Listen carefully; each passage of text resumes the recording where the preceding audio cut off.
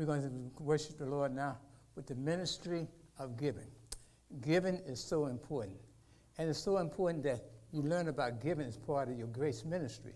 You neglect giving, you neglect grace. Amen? So that's what the scriptures say.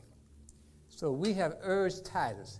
That's what he said. We have urged Titus, who encouraged you giving in the first place. Now notice, he said, Titus encouraged you to give in the first place, to return to you and encourage you to finish the ministry of giving. What did he call it? The ministry of what? Giving. Verse 7. Since you excel in so many ways. In other words, they excel in your faith. In your faith, you excel. Your gift speaker, your knowledge, your enthusiasm, and your love from us. I want you to excel also in the gracious act of giving. What did he say? Gracious act of giving. Verse 8.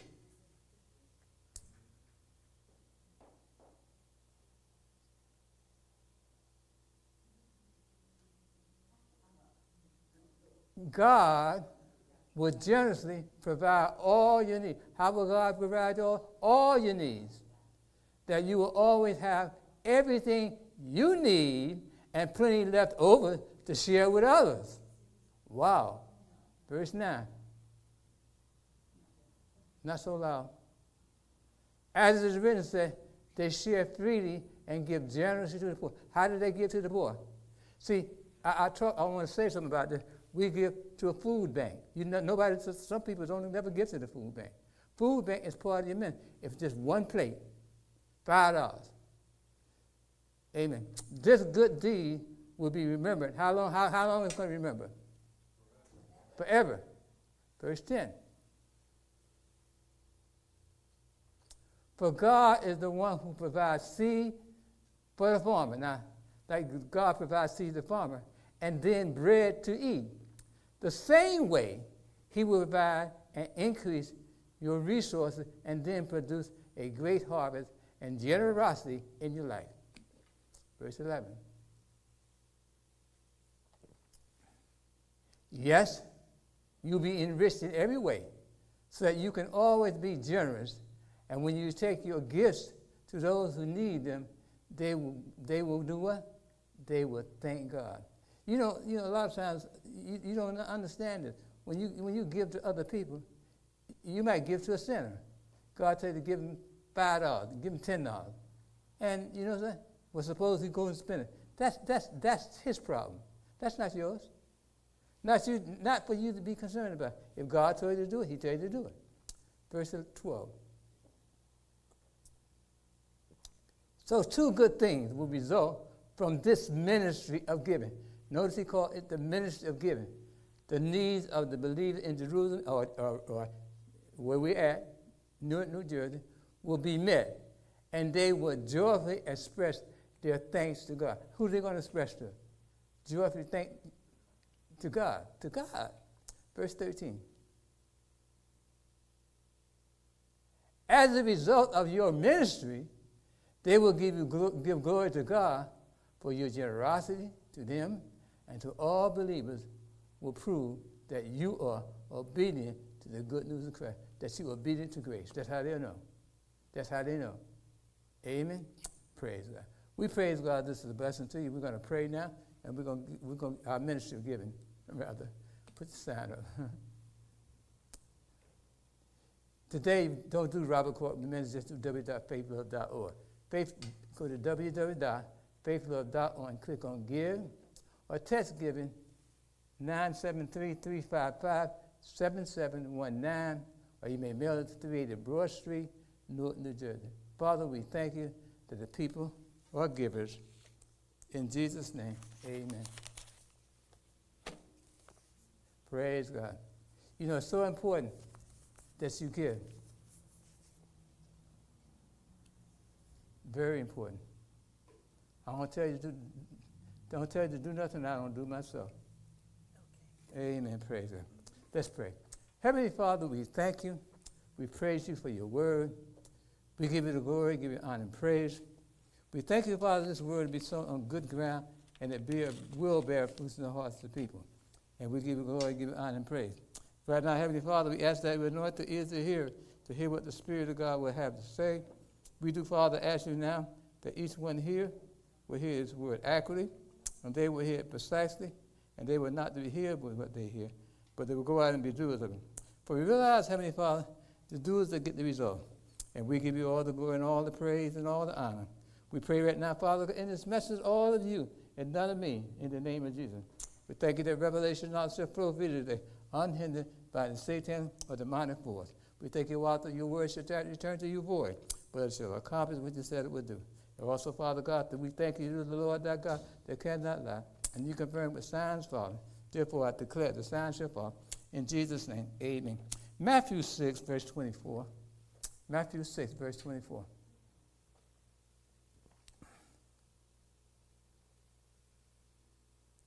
Now watch this. No man serves two masters. Either you're going to serve the kingdom of God's system or you're going to serve Satan's system. One or the other. You can't serve to both masters.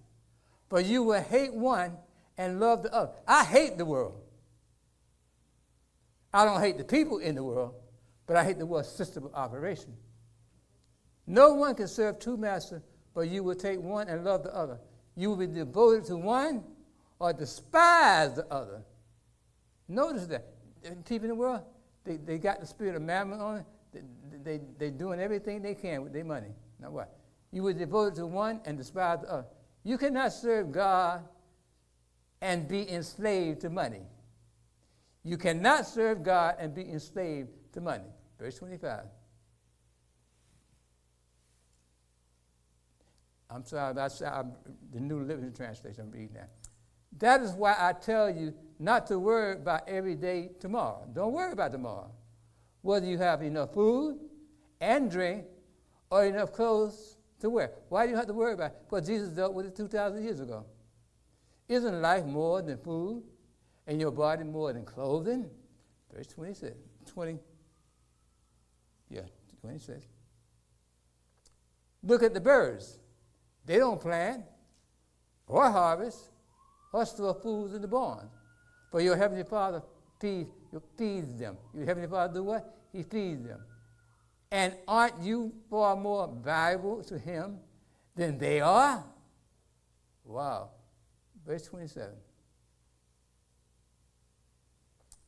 Can all your worry add a single moment to your life? You're gonna worry about tomorrow. You're going to worry about this. You're going to worry about this bill. You're going to worry about this way. Is it going to do any good? No. Verse 28. And why worry about your clothing? Why worry about it? Look at the lilies of the field, how they grow, and they don't work or make their clothing. What is that? They don't work or make their clothing. Verse 30. Now watch this. And if God cares so wonderfully for the wildflowers that are here today and are thrown in the fire tomorrow, He will certainly care for you. Why do you have so little faith or a short burst of faith? Verse 31. So don't worry about these things, Stan, what we will eat, what we shall drink, or what we shall wear. Verse 32. These things dominate the thoughts of the unbeliever. Now watch this.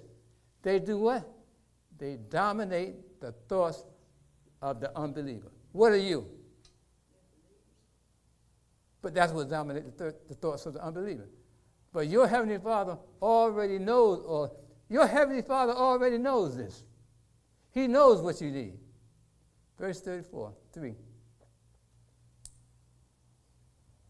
Now this is what you're supposed to do. Seek ye first God above all else and live what? Righteous. And He will give you everything you need. Everything you need. Verse 34. Last one, New Living Translation. So don't worry about tomorrow, for tomorrow will bring its own worry. Today is enough for today's trouble. Is enough for what? Today. It's enough for today. That's enough, ain't it? Amen. Now, John 15, 1 and 2 first. I am the true vine. Jesus said what? He's the true what? Vine. And my Father is the husband. Verse 2.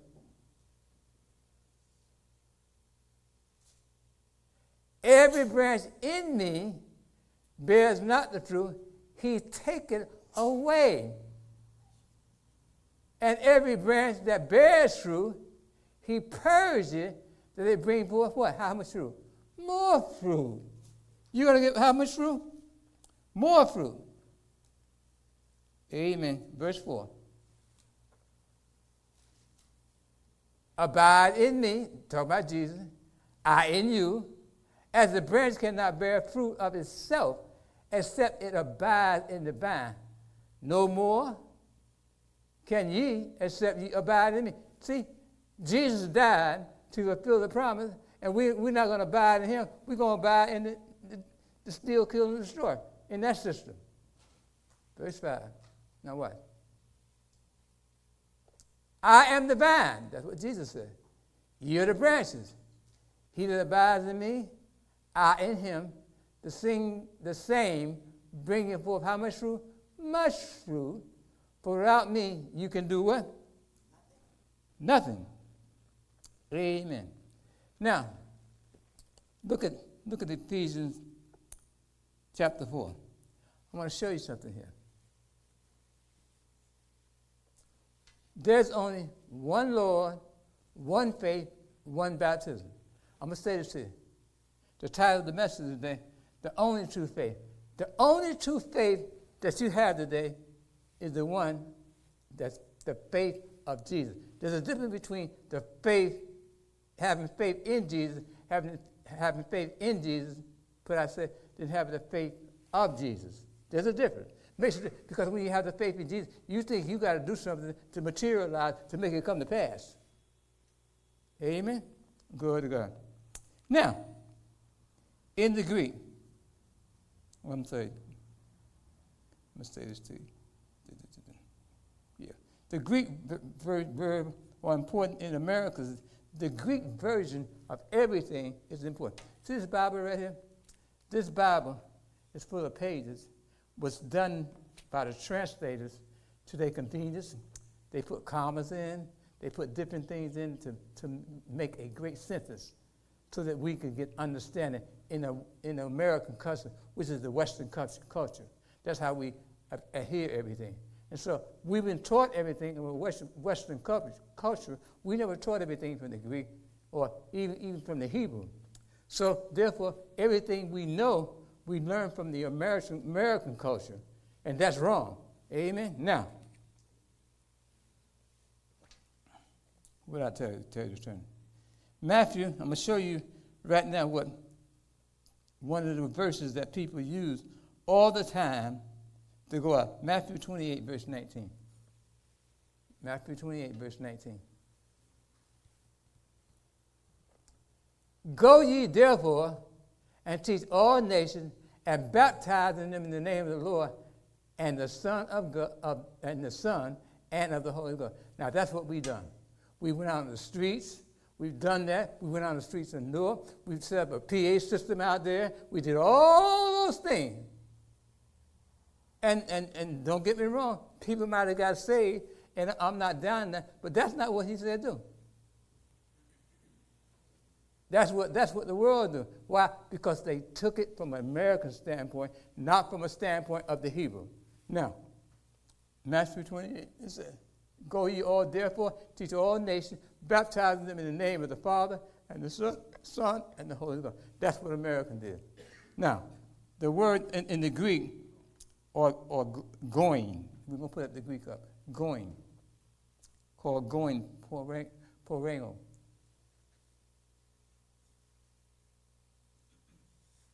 You got that? Go, porema. You said it last week to me. You had it in the Greek. Praise God. You got it on the schedule.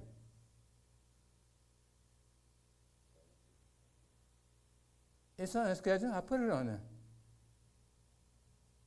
Pour. It's called P-O-R-E-U-O-M-A.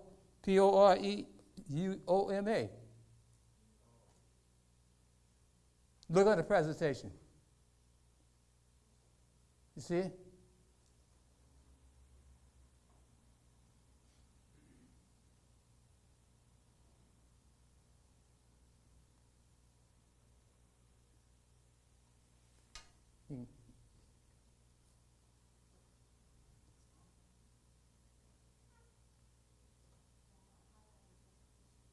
Is that on the presentation?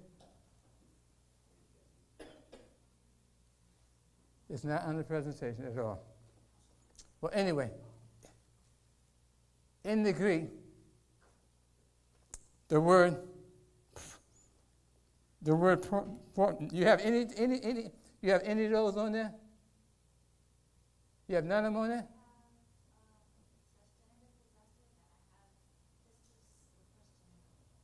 All right, Corprew, I gave last week. I'm going to say it then.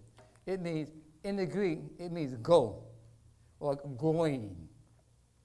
And what is happening, as you're going to ShopRite, as you're going to Whole Foods, as you're going to the dentist, you witness the people under the guidance of the Holy Spirit, not under your guidance.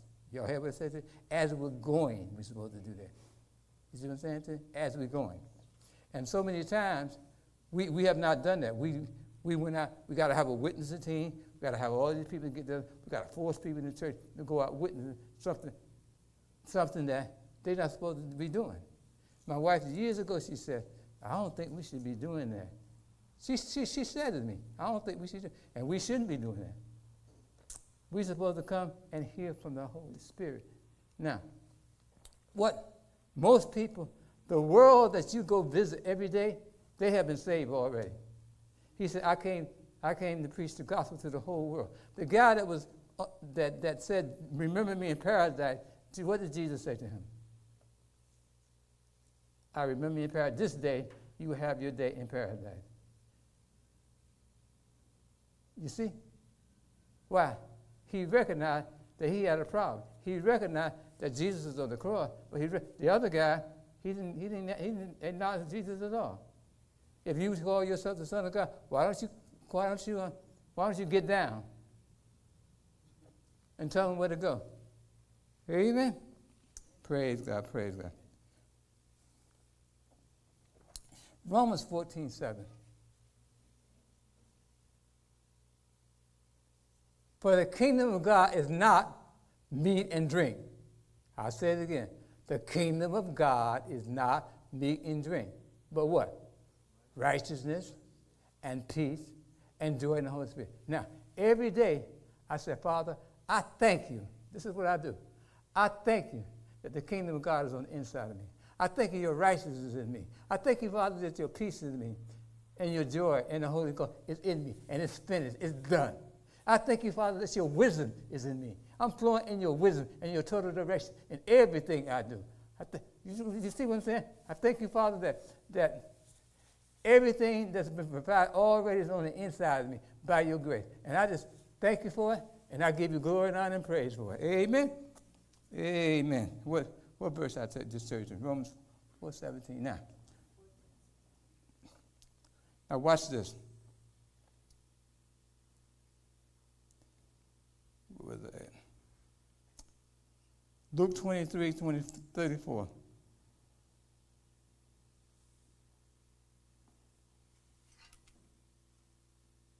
Oh, before you turn to Luke 20:23, I want you to put up the Arrow translation. Arrow sense.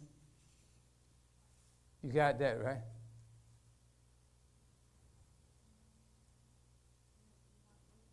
Arrow sense.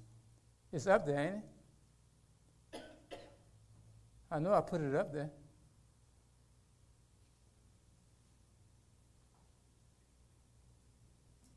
It's not up there? It's not on the schedule. You got the wrong schedule then. You should have the schedule made up for today's date, 9/22. And you don't have the arrow schedule? You have it on your presentation?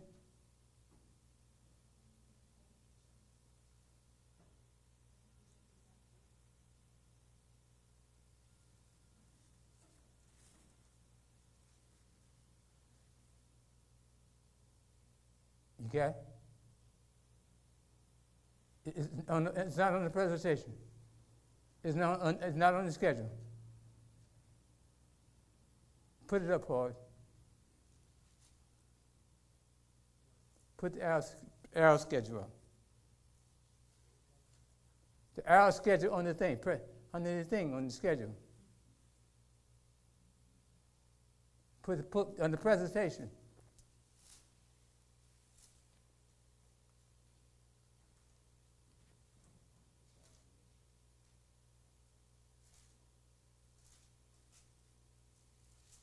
There you go. Anytime the New Testament was written, it was written in the aorist tense, which means it's finished. It means that it's done. You got it? No, okay, that's right. Okay, it means that it's done already. So guess what? When the New Testament was written, it was the aorist tense. It is the default tense to Greek. It is the default tense. To other words, the finish is done. The default tense of the New Testament scripture. Everything is done already. Everything you need is done. That's what the Greek said. Now do you see where you can turn around and mix up this and you believe that it's not done? You see what I'm saying? And you're not in the arrow tense. Amen? Now, where was I at? What verse I turned in? I told you Luke 23:34. That's right. That's all right.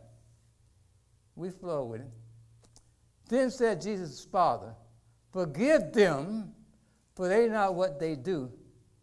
And they parted raiment and cast off. What did Jesus say? What did he do? Forgive them not what they do. But what they did was he forgave them already. He forgave them when he was on that cross. Jesus did not just come for the Christian. Jesus came to what? The world, so they can recognize that he's the Messiah that already been forgiven. They don't have to do nothing to get forgiven, but they have already been what? Forgiven. Now, last week I gave you some steps to follow. If you don't understand, you can't forgive. If you don't understand, you can't forgive. Amen? Now, you must realize everything is finished. That's the first step. You must realize everything is finished already. Amen? The next step, you must receive the forgiveness that God has provided for you. You got to receive it. So whatever you're doing, you got to receive it. You got to receive it. But you don't understand it, you can't receive it. Y'all got that? Amen. If you don't understand it, you can't receive it. And the next step is rest in the finish. Everybody say, rest in the finish. Rest in the finish. Now, for the rest. Amen? Now, while you're resting in the finish, it says to us, there's only one work we're supposed to do while we're resting. What is that? Labor. Hebrews what? Did I put that on there? Hebrews 4:11. Hebrews 4:11.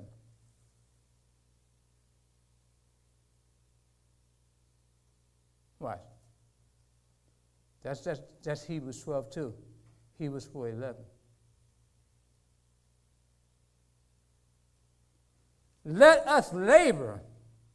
What are we supposed to do, y'all? Now, how I labor is I labor in what the words say.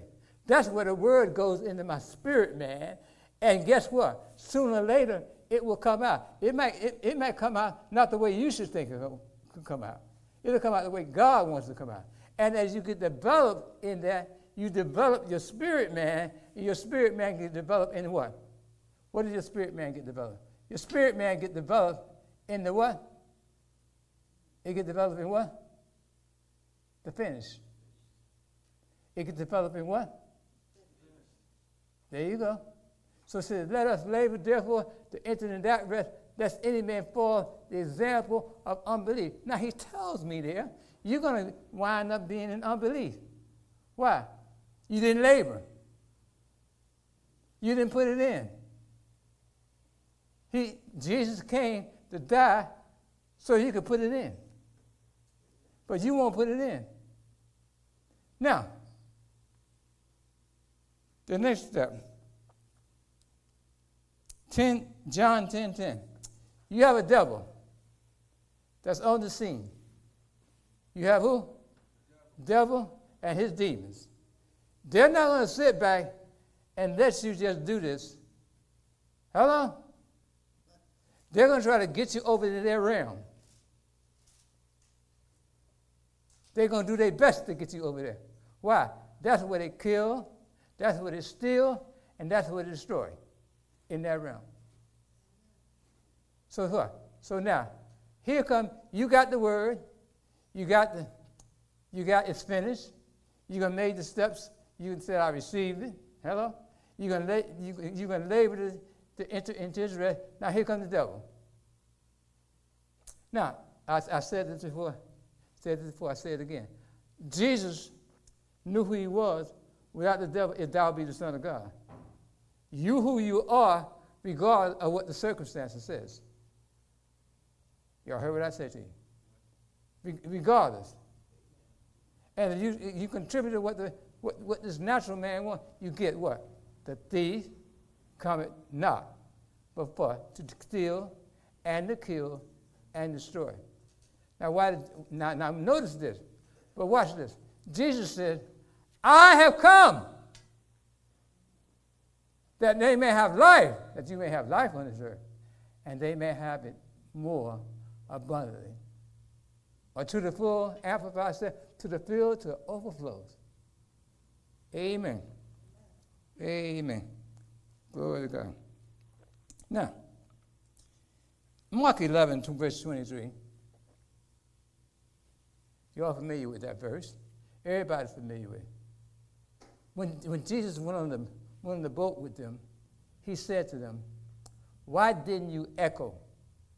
Why didn't you echo? Why didn't you say something out of your mouth? I told you what to say, but you didn't say it. So Jesus had to say it. What did Jesus say? Jesus said, let's go over to the what?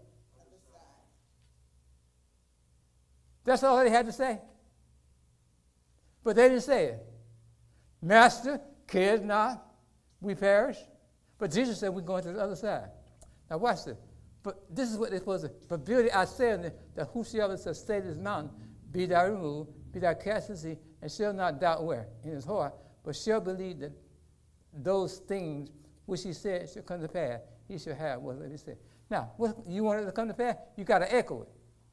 Have faith in God means echo. Hello? You got to say it with your mouth. Open your mouth. At home. In your bed. I won't say that now. That's too vulgar. But in the bed. Wherever you are, you're supposed to open your mouth to echo. But Christians don't echo. Amen. Do you have the generous and positive ownership? You have that? Put that up.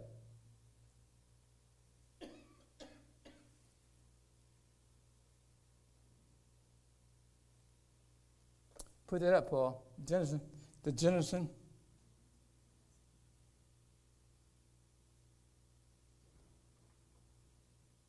You have the Jensen positive. It's under Greek, whatever, Jensen positive. You see it? Look at the present. If you get it out of presentation, throw it up there. You got it, Jackie? Okay. The genesis positive means Jesus' ownership. It means that Jesus owned the faith. It means the faith of Jesus. He owns it. Now watch this. The Father had it, and he gave it to Jesus when he walked the earth. You got it. Now, if you don't use it, that's up to you. But you got it. So the genesis of possession denotes ownership, a positive of the situation. Amen? Ownership. So Jesus owns it. Amen? So what does Jesus do? He owns it. Now, Romans 3:22.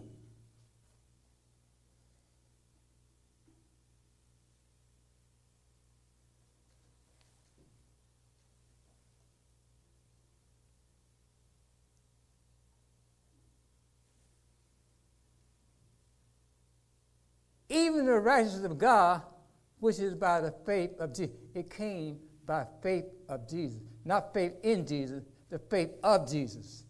Unto all and upon all of them what? Believe. For there is no what? There is no what? No difference.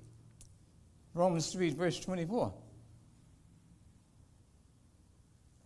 Being justified freely by his grace through redemption that is in Christ. Where's the redemption at? It's in Christ Jesus. The redemption is in Christ Jesus. Amen? Now, what was that? Hebrews 12:2. Watch this. This is the getter. Looking unto Jesus, the author and finisher of what? Now, what's wrong with that? We don't have no faith. The faith we got is Jesus' faith. The faith of Jesus. Who for the joy that was set before him, what did he do? He despised, he what? Endured the cross, despising the shame, is set down and where? At the right hand of the throne of God. Where's Jesus now? There he is, there you are. Now,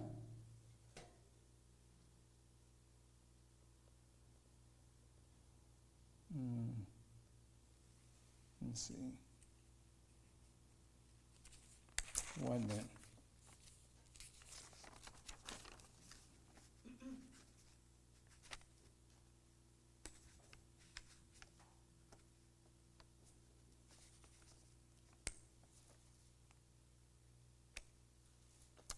Okay.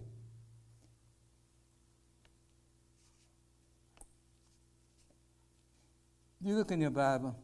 I meant to do Pisces. Pisces Jesus. Pisces de Sol Christo. Y'all have that one? Pisces? Put it up. I don't know how I got up there like that, but that's all right. Watch this. Pisces Paul. It might be the Greek or whatever. P-I-S. We'll wait. You got it?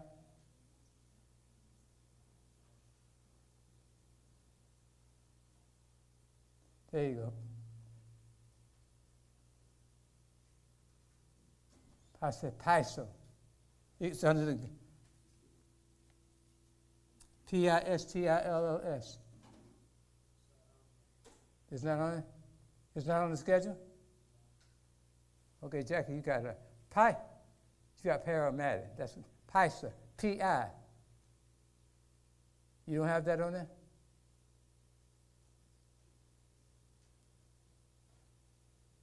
You don't have it? I looked on your thing. It's on there. Did you look on the presentation? Look on the presentation.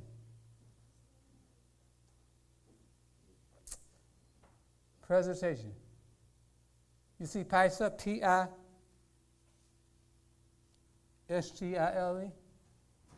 P-I, you see it?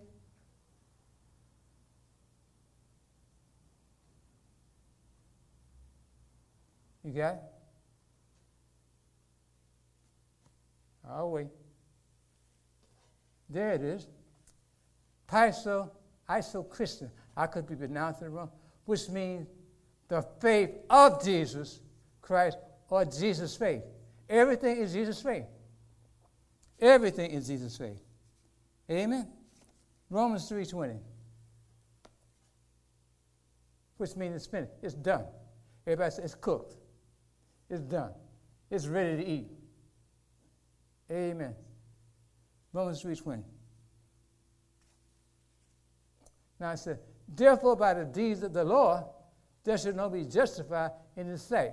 For the law is the knowledge of what? The law is the knowledge of what? Sin.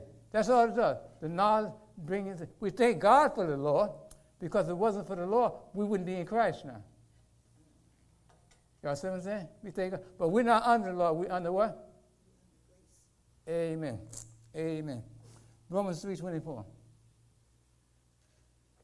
Being justified freely by his grace, we were justified by his what? Grace. Through the redemption that is in where? Christ. Where is the redemption at? In us. It's in Christ. And Christ is in us. Amen.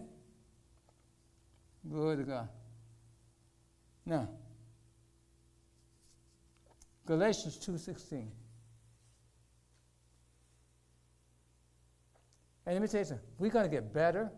Everybody say, we're going to get better and better and better at this. We don't know it all yet. There's more to learn. But we're going to get better and better. And we're not going to stop. Now watch this. Knowing that a man is justified by the works of is not justified by the works of the Lord. I said that wrong. But by the faith of. Notice it said the faith of, not faith in. It said faith of. Even we have believed in Jesus that we might be justified by the faith of Christ. He didn't say we're going to be justified by Christ, did he? He said the faith where? Faith of Christ. Not by the works of the law. For by the works of the law shall no what? No flesh be justified in his sight. Now, here's the one that everybody loves. Galatians 2:20. And I quoted, and I said year after year after year, I quoted it, but I didn't have no idea. I had the idea that it was Jesus' faith, but I didn't have no idea the revelation I have on it now. Now watch this. I am crucified with Christ. Nevertheless, I live. What did he say? I'm crucified with Christ. Nevertheless, I live. Yet not I, but Christ liveth where? He lives in you. And the life which I now live in Christ, I live by the faith who? Of. By who? The faith of. By who? The faith of the Son of God. Why? He loved me and gave himself what? There you go. Y'all got it. Now, look at the TPT, the Passion Translation. Now watch this. My old identity has been co-crucified with Christ. No longer lives. Now everybody says, my flesh no longer lives. And now the essence of this new life is no longer mine. For the Anointed One lives his life through me. How do the Anointed One live? He lived his life through you, through me, through him. We live in union as one. My new life is empowered by the faith of what? The Son of God. And what did he do? He loved me so much that he gave himself for me, dispensing his life into mine. He put his life in me. He's in me. Wherever I go, he's in me. Whatever I do, he's in me. Amen? Now, last scripture, Galatians 2:20, Message Translation. This is awesome. Christ's life showed me how. He showed you what to do, every situation, and enabled me to do it. I identify myself completely with him. Indeed, I have been crucified with Christ. My echo or ego is no longer the central. It's not the central. It's no longer important. I appear righteous before you or have your opinion. And I am no longer driven to impress God. We don't have to try to impress God. Christ lives in me. The life you see me living is not mine, but it is lived by the faith of, now see, they got in there. It's supposed to be the faith of the Son of God who loved me and gave himself for me. Now, like I told you before, the translator, he translates things for his convenience. He put commas in, he put periods in. Sometimes it might not be. Y'all got what I'm saying to you? And we go along with that, and we said that's the way we do it because we heard it from the Western language or the American language all the time, and we thought that was right. But the original Bible, it was written in Greek. In Greek. That's what it was written in. Amen. Were y'all blessed today? Amen. Praise God. Well, we're going to continue to worship the Lord, to give you the opportunity to be reconciled to the God you just heard about. Amen. Romans 10 says, thou shalt confess with thy mouth, not with thou shalt confess. Thou shalt confess with thy mouth the Lord Jesus and believe in thy heart that God raised him from the dead, thou shalt be saved. With your heart, you get saved in your seats. You get saved where you are. You echo it later, but you saved already. I said you echo it. God is the one that draws men unto him. Nobody going to make you. Nobody going to force you to do it. So I just like to make it very simple for you. So Lord Jesus, come into my heart. I make you Lord of my life. Jesus is now my Lord and Savior. That's all. Now, if you receive salvation, I'd like you to text, I'm saved, because we'd like to hear from you, to 2100 for more information on what happened to you. Or you can call 973-577-7084. That's not the one you should have up. You should have 2100 and just text, I'm saved. 21000 and text, I'm saved.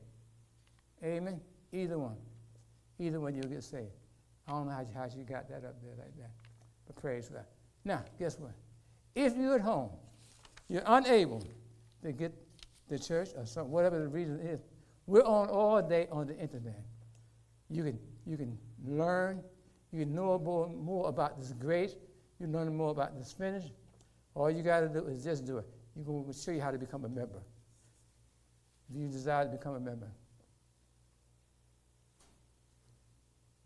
Member, you don't have that? You got salvation on. Or member, she got member on. I apologize.